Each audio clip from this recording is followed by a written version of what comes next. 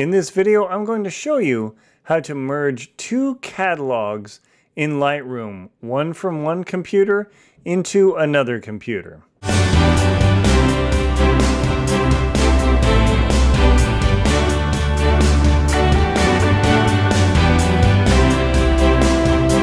this video, I'm going to show you how to merge two catalogs in Lightroom, taking the catalog from one computer and merging it into the catalog on another computer. What you do is you get Lightroom going, you open Lightroom, and in this case I'm using Lightroom Classic. And I'm going to be importing from another Lightroom catalog, which was also in Lightroom Classic. The way you do this is if you look at your Lightroom interface here, and you go to File, Import from another catalog, and here we go. I've got my Lightroom catalog that I have already found and backed up from another computer onto a portable drive. And in this catalog, I will hit Choose. And then in a moment, Lightroom will begin the preparation process. I don't want to import all of the folders. I just want a selection. Now you can choose all of the folders to import, but I'm going to show you that that's not that exciting and interesting. I'm going to show you how to selectively choose a few folders. What you do is you uncheck all folders first, and then scroll down to the folder I want. In this case, it's Pearls by Sherry PBS 48, and there are 46 pictures in that catalog. Now, the file handling, I'm going to tell Lightroom, add new photos to catalog without moving. So right now, I don't have those files on the computer I'm moving the catalog to. I'll do that in a later step. I don't even need to do that. I'm just showing you how to merge this catalog together.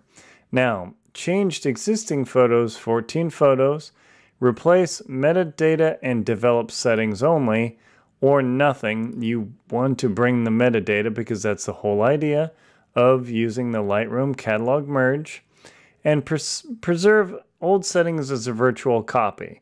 Since I'm not overwriting an existing folder in my Lightroom catalog, this doesn't really matter. Existing photos that are missing, 14 found, fine. You have the option for these photos, update metadata, and preserve old settings. That's exactly what we want to do because I don't have anything to overwrite anyway, so no worries there. And I'm not going to copy the missing files because they're not on my portable drive. I just have the catalog. But if you copied those missing files, say if they were on your external drive, then that would pull them into the folder that you created.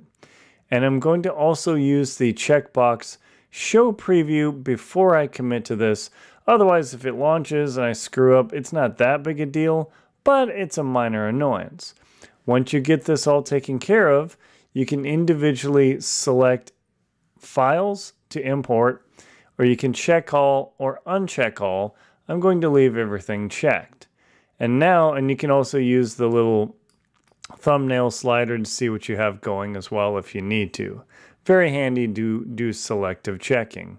Then you simply click Import, and you'll get a preview of what you've got on the import. Now, interestingly, even though Lightroom Classic says preview the import, it actually does the import. It's kind of silly, but you can easily back that out. Now you can see if I scroll down through all my stuff here, and I go to Pearls by Sherry PBS, it's not there. Ooh, crud. Because on my Macintosh hard drive, everything's there.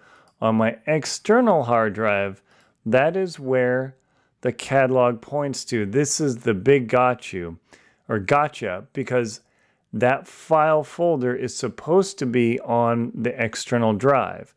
And that's why, what I said that you don't import based on copying because the files aren't there. If you did, you check the box copy files to the drive, that would actually pull stuff in, but I don't want to do that.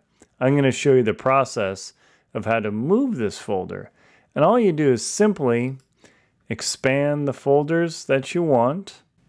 And now that I've found the folder that I want to move, this PBS-48, I simply click and begin dragging up into my other folder list here. It'll take a moment to scroll, continue holding the left mouse button, drag it over the folder that I want it to land in, and I let go. And then Lightroom asks, are you sure you want to move files on the disk? And yes, I do, because this is the exact process I want to do. So I simply click Move, and in the upper left, you will see the progress indicator showing that the folder is moving. This is perfect. And in one moment, this whole process will be done. The synchronization happens. And now I can scroll down, and wherever it is, there we go. I now have imported the catalog from my external source into my computer that I'm going to be working in.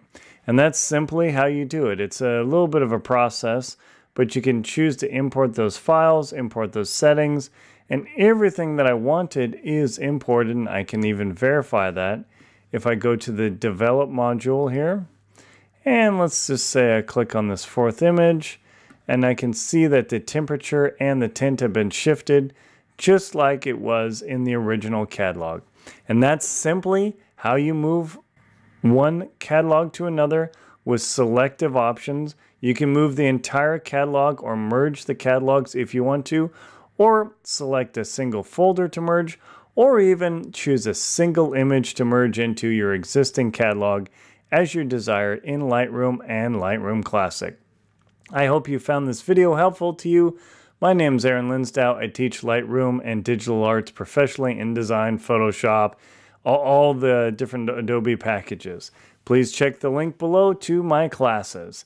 Please like and comment on the video, and if you found it useful, subscribe to the channel. Thank you very much for watching, and enjoy your Lightrooming!